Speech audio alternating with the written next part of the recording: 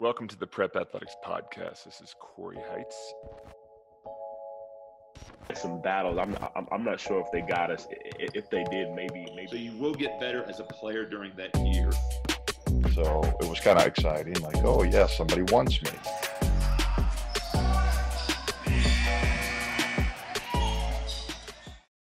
Welcome to this week's edition of the Prep Athletics Podcast. My name is Cory Heitz, and I am the host of the podcast and the founder of Prep Athletics. And on this week's show, we are going to do the first in a new series on Prep Athletics success stories. And my blog at prepathletics.com has a lot of articles on here, and this one has been the most read article since we established the website. And it's about a kid named Louis Tang who came from Taiwan and could not speak English at all to ending up playing D1. So I'm going to quickly tell you that story because he is one of the kids that have shown the most resolve and grit. And he put that into action, and now he is playing in college for free. So I first met Louis when he was a ninth grader in Taiwan. I was helping my friend, Coach Dave Taylor, coach the All-Taiwan camp for Nike, and Louis was in ninth grade. He was the youngest player there. He looked scared. He was skinny.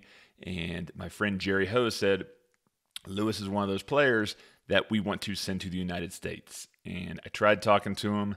He didn't understand me, just had that gaze look in his eye, as we would if we were in China or Taiwan trying to speak their language.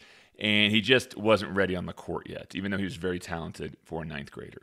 So I said, let's have him do the ninth grade or 10th grade year in Taiwan, and then we'll get him over to the States, have him work on his English.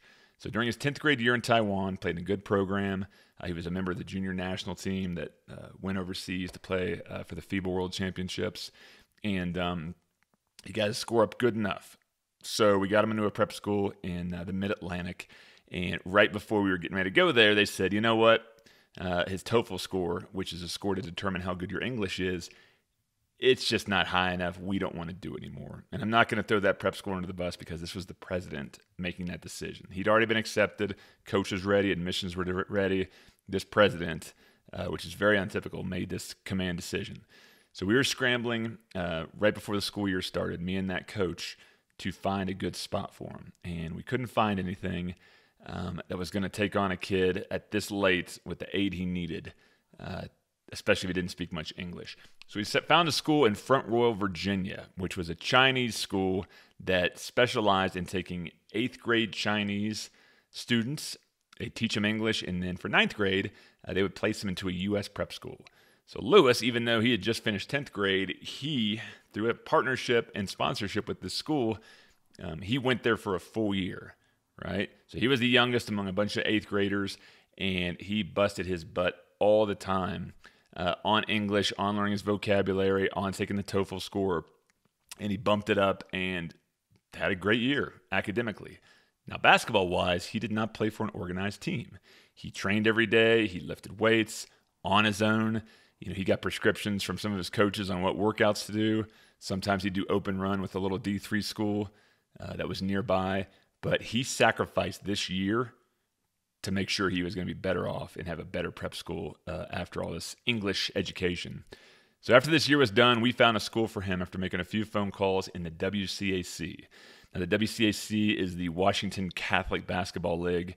That's what I used to coach in when I was at Gonzaga. This also includes DeMatha, Paul VI, St. John's, O'Connell. These are schools that are perennially in the top 25 national rankings. And we reached out to St. Mary's. They had an international program. They had host families, and we got them in there. And they had a new coach named Walter Booth, who we knew, and a couple other D1 players in the team. One guy went to Denver, one guy went to Boston College, and we knew Louis was going to be playing against top-notch competition every night. He spent 2 years there getting a 3.5 at a school that is, you know, where English is his second language, and ended up getting a lot of D2 offers and a couple D1 offers too. Now, Louis is 6'5". He's very long, plays hard every single play, can slam it on, he can hit a three, very versatile.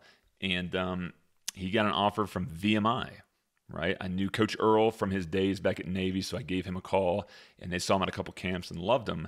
And we took him down on a visit, explore his other options, and he decided to commit.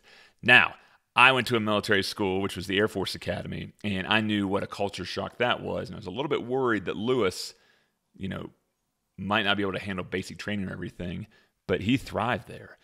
There were 9 other kids there from Taiwan who weren't athletes, and he said, if they can do it, I can most certainly do it. So freshman year, he makes it through basic training. He thinks it's just kind of funny, all the yelling and all the military stuff they got to do. He played good minutes as a freshman. He was starting as a sophomore until he blew his knee out.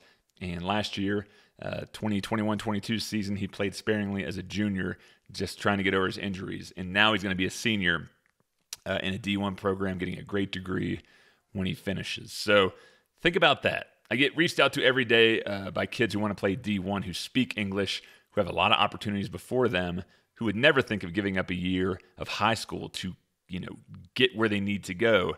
And Louis Tang did that. And I've known Louis for so long. He's been to our house. He's part of the Prep Athletics family, and nicest kid. But that's the kind of grit D1 coaches are looking for. So just think about this. You going to China, not speaking a lick of it, taking a year off of basketball just to learn the language, and then getting great GPA, and then going to the highest level division of Chinese basketball. That's a big hurdle to cross. So anyway, that is the first of the Prep Athletics success stories. We'll do more of these in the future. If you like what you're doing, go ahead, or what we're doing, go ahead and subscribe on whatever podcasting platform you listen to. iTunes is a popular one. We get most of our listens through there. And if you like this, a review would be much appreciated, and it won't take long at all. You can also subscribe to the YouTube channel and not miss one there, and sign up for the newsletter at prepathletics.com. Any questions you have about the prep school world, feel free to email, text me, call me, and all that information is on my website. So thank you for tuning in. We'll see you next week.